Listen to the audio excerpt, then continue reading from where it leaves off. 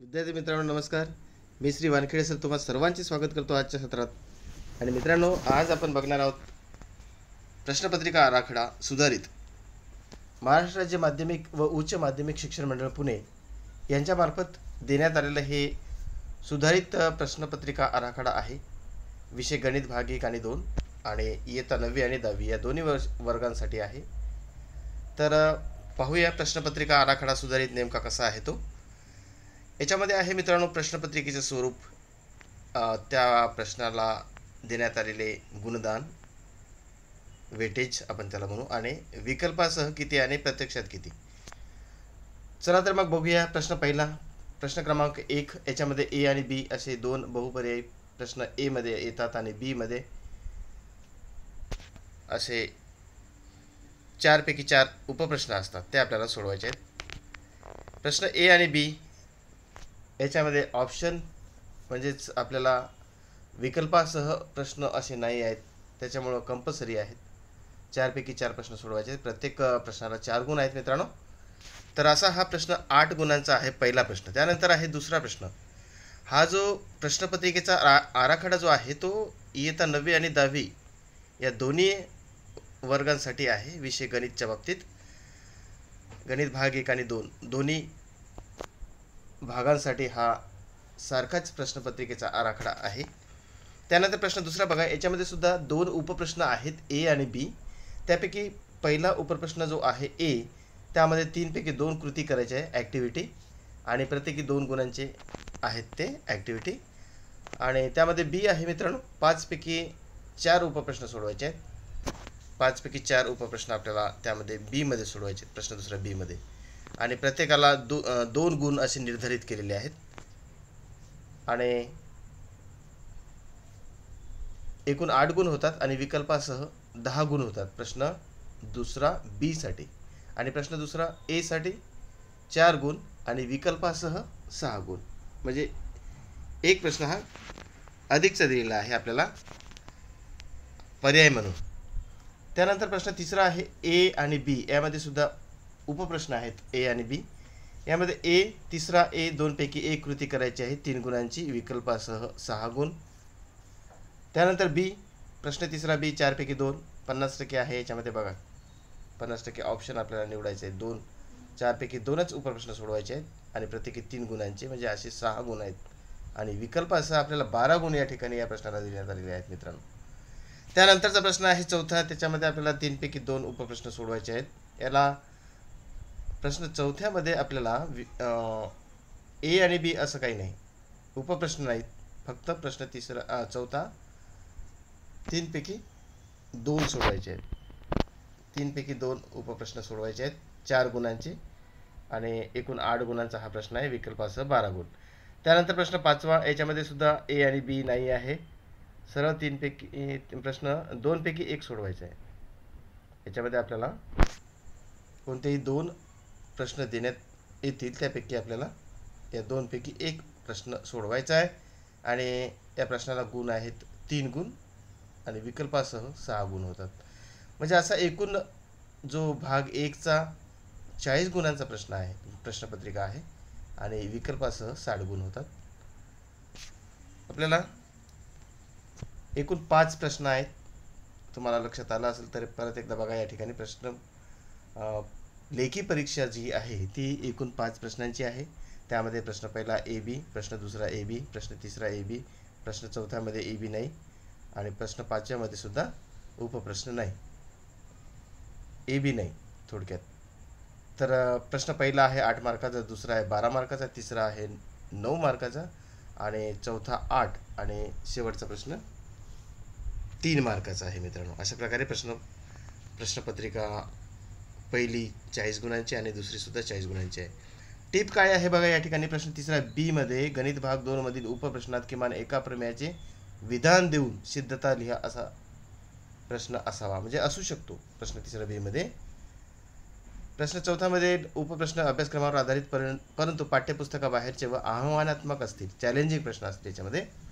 त्यानंतर प्रश्न क्रमांक 5 मधील उपप्रश्न हे पाठ्यपुस्तकाबाहेरील अभ्यासक्रमावर आधारित परंतु सृजनात्मक, क्रिएटिव्ह असतील. उदाहरणार्थ स्वमत मांडण्याची संधी असणारे, दिलेल्या माहितीवरून आकृती काढणे, अपूर्ण रचना, फ्लो चार्ट पूर्ण करणे, दिलेली माहिती व प्रसंगावर उदाहरण तयार करणे या प्रकारचे प्रश्न यामध्ये असतील. त्यानंतर मुक्तोत्तरी प्रश्न असतील. अंदाज निकटीकरण म्हणजेच एस्टिमेशन आणि ॲप्रॉक्सिमेशनवरील प्रश्न यामध्ये विचारले जातील प्रश्न क्रमांक 5 मध्ये. त्यानंतर उतारावाद देऊन त्यावरील गणिती माहितीवरून प्रश्न इत्यादी प्रकारचे प्रश्न यामध्ये विचारले जातील मित्रांनो. त्यानंतर प्रश्न प्रकारानुसार गुण विभागणी कशी आहे त्यामध्ये बघा, प्रश्न प्रकार सोपे प्रश्न असतात 40%, मध्यम प्रश्न 40% आणि कठीण प्रश्न 20%. म्हणजे यामध्ये आपल्याला शहरी विद्यार्थ्यांचा तसेच ग्रामीण विद्यार्थ्यांचा सुद्धा विचार या ठिकाणी बोर्डाने केलेला आहे. म्हणजे यामध्ये सोपे प्रश्न 40 गुणांचे, 40% गुणांचे, मध्यम प्रश्न 40% गुणांचे आणि 20% हे कठीण प्रश्न असतात, ज्यामध्ये चौथा आणि पाचवा या प्रश्नाचा अंतर्भाव होऊ शकतो. त्यानुसार उद्दिष्टानुसार गुण विभागणी कशी आहे. उद्दिष्टे आहेत ज्ञान, आकलन, उपयोजन, कौशल्य असे 4 उद्दिष्ट आहेत मित्रांनो. ज्ञान, आकलन, उपयोजन आणि कौशल्य.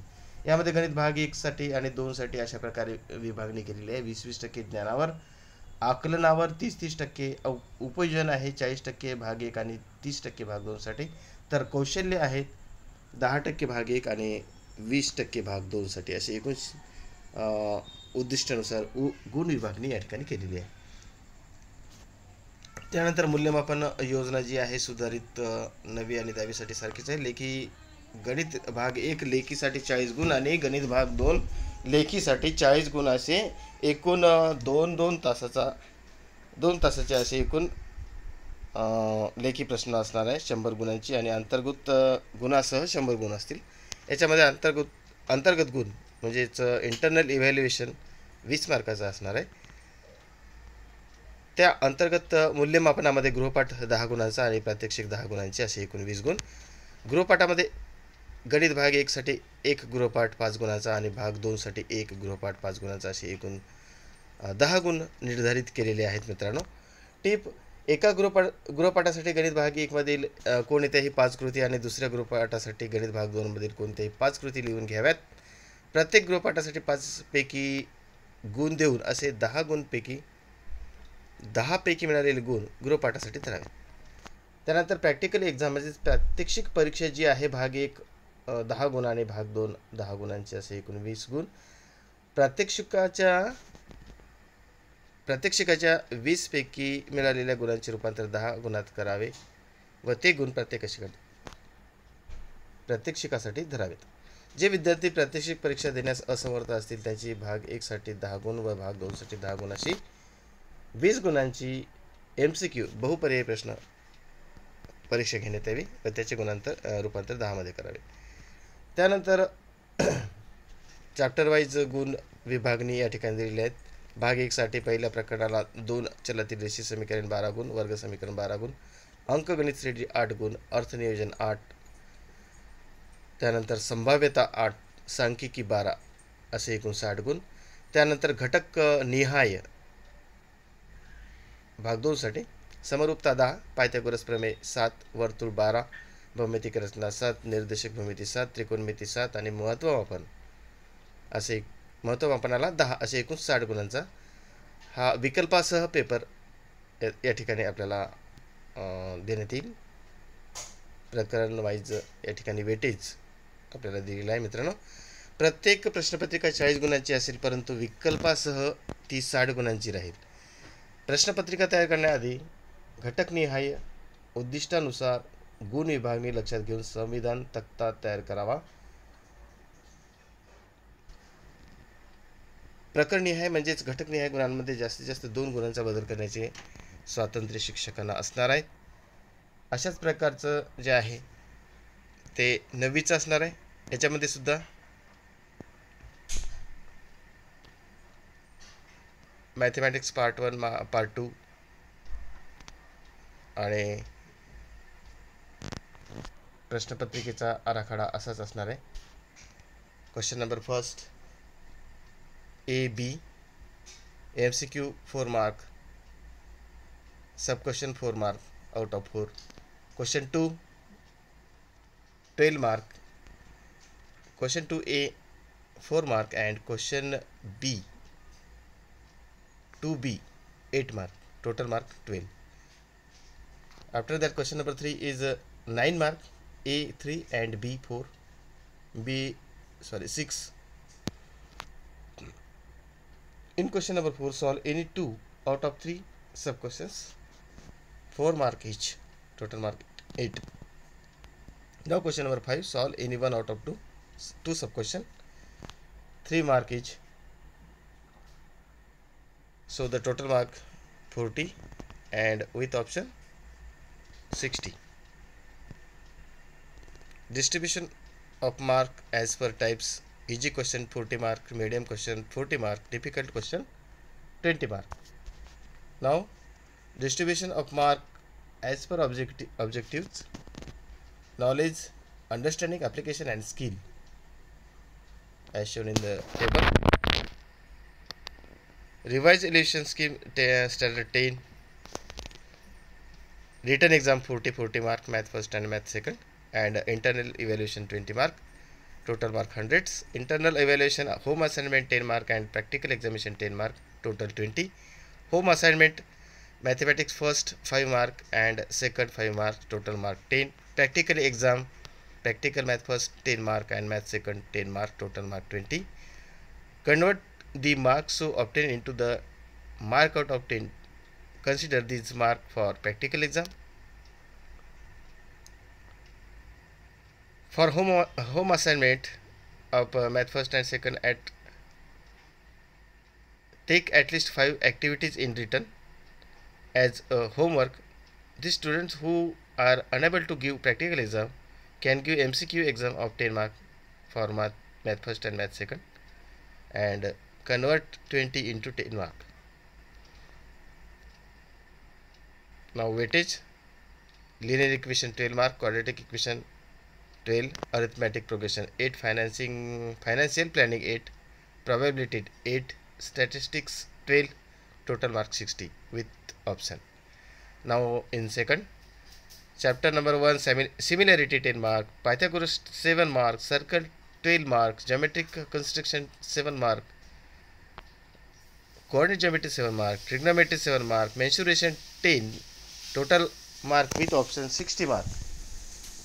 Now evaluation scheme for standard 9, mathematics, written exam, math first 40, math second 40, and internal evaluation 20 mark, total 100 mark. First term internal evaluation 20 mark and second term internal evaluation also 20 mark. Home assignment 5 math first and 5 math second, total 10. MCQ questions in first term, math first 10 and math second 10, and in second term practical exam, math first 10, math second 10, total 20. Convert 20 mark into 10 mark. Now weightage, topic wise weightage of marks, standard 9th mathematics first, sets 20 mark, real numbers 15, polynomial 25,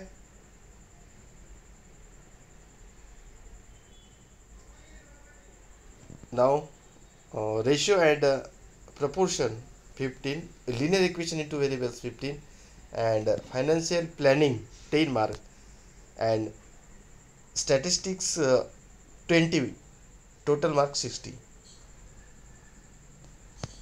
Second term, first term and second term, math first. Now math second, first term, basic concept in geometry 10 mark, parallel line 15 mark, triangle 15 mark, construction of triangle 20 mark, and second term, quadrilateral 15, circle 10, coordinate geometry 10, trigonometry 10, surface area and volume 15, total mark 60. मूल्यमापन योजना इयत्ता 9वी साठी प्रथम सत्र आणि द्वितीय सत्र. लेखी परीक्षा भाग 1 40 गुण, भाग 2 40 गुण, अंतर्गत मूल्यमापन 20 गुण, एकूण 100 गुण.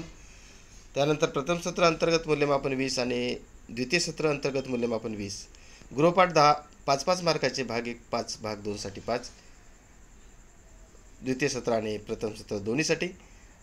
प्रथम सत्रासाठी बहुपर्यायी प्रश्नपत्रिका असणार आहे. 10-10 गुणांची भाग 1 10 आणि भाग 2 10 असे 20 गुण, त्या 20 गुणाचं रूपांतर पुन्हा 10 गुणामध्ये.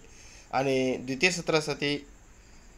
द्वितीय सत्र परीक्षेसाठी अंतर्गत मूल्यमापनामध्ये प्रात्यक्षिक परीक्षा घेण्यात येणार आहे. भाग 1 साठी 10 गुणांची आणि भाग 2 साठी 10 गुणांची असे एकूण 20 गुण आणि 20 गुणांचे रूपांतर नंतर 10 गुण, म्हणजे गृहपाठ 10 आणि प्रॅक्टिकल 10 सेकंड टर्मला, आणि फर्स्ट टर्मला गृहपाठ 10 आणि MCQ 10 असे 20 मार्क. त्यानंतर घटकनिहाय प्रकरणनिहाय गुण विभागणी बघा. प्रकरणाचे नाव संच यासाठी आहे तर 20 गुण, वास्तव संख्या 15, बहुपदी 25 आणि द्वितीय सत्र आहे. गुणोत्तर व प्रमाण 15, 2 चलातील रेषीय समीकरण 15, अर्थनियोजन 10 आणि सांख्यिकी 20 असे एकूण 60 गुण. त्यानंतर घटकनिहाय आणि प्रकरणनिहाय गुण विभागणी भाग 2 साठी प्रथम सत्र आणि द्वितीय सत्र. प्रथम सत्रामध्ये प्रकरणाचे नाव आहे भूमितीतील मूलभूत संबोध 10 गुण, समांतर रेषा 15, त्रिकोण 15 आणि त्रिकोण रचना 20. त्यानंतर द्वितीय सत्रामध्ये चौकोन 15, वर्तुळ 10, निर्देशक भूमिती 10, त्रिकोणमिती 10 आणि शेवटचं प्रकरण जे आहे 9 त्याच्यामध्ये पृष्ठफळ आणि घनफळ हे 15 मार्काचे असे एकूण 60 गुण असतील. तर अशा प्रकारचं हे प्रश्नपत्रिकेचा आराखडा, घटकनिहाय गुण विभागणी आणि अंतर्गत मूल्यमापन, आणि अंतर्गत मूल्यमापनामध्ये गृहपाठाला किती मार्क, प्रॅक्टिकलला किती मार्क यासंबंधीची सर्व इत्थंभूत माहिती आपण या आजच्या या सत्रामध्ये घेतलेली आहे. मित्रांनो, तुम्ही जास्तीत जास्त विद्यार्थ्यांपर्यंत ही माहिती पोहोचवा आणि चॅनलवर जर नवीन असाल तर नक्की सबस्क्राईब करायला विसरू नका. भेटूया पुढच्या सत्रामध्ये. तोपर्यंत जय हिंद, धन्यवाद.